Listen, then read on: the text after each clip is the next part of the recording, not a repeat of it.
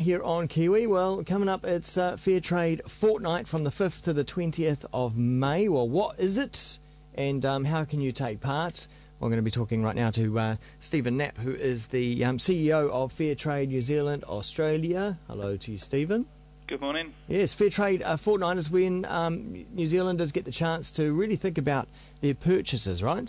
Yeah, that's right. I mean, people support Fair Trade all year round, but Fair Trade Fortnight's a real chance for everybody to celebrate what good work Fair Trade's doing, and to really push it into people's public perception. And coffee being the easiest one to think about.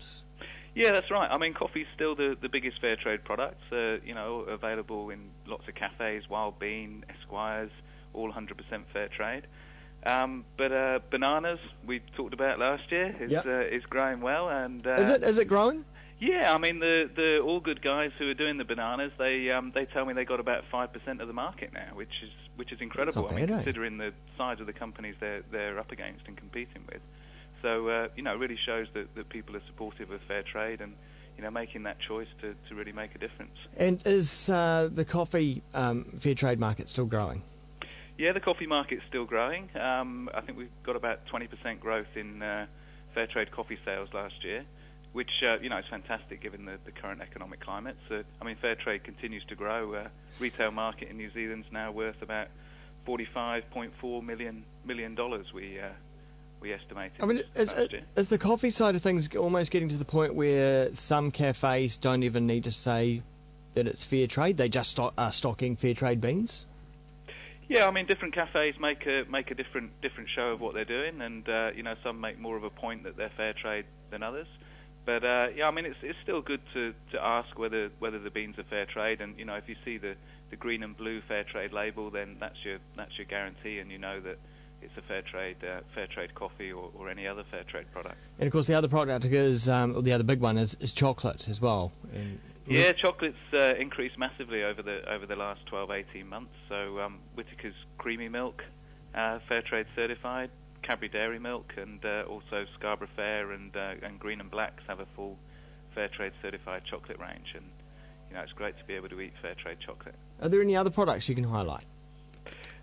Tea, Fair Trade tea is available. Have to search it out a little bit more than the coffee and chocolate. Yeah. Bananas and of course Fair Trade cotton as well. Kowtow in Wellington does a fantastic range of Fair Trade certified cotton T-shirts. And so Choose Fair is the theme for this Fair Trade Fortnight, and what does that entail? Choose Fair.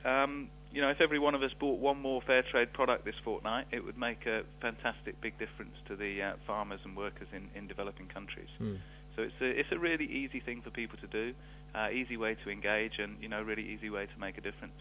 And so you've got a nationwide T-shirt ad campaign, so there'll be lots of people wearing the T-shirts around the place. Yeah, hope so. Yeah, and we got a launch event this Friday morning, breakfast in the city at Britomart.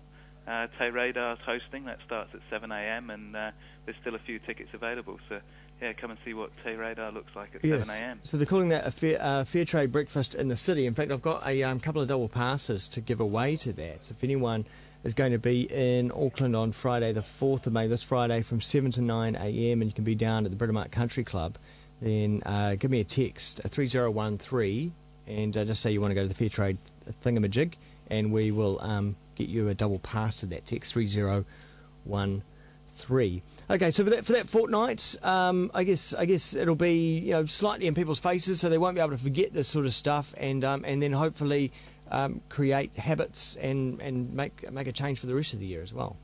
Yeah, that's the idea, and I mean, we've got some good engagement from the supermarkets this year, and particularly in Countdown, we'll have some green bins that'll have all the Fair Trade products in them. So no excuse that people aren't able to find them this year.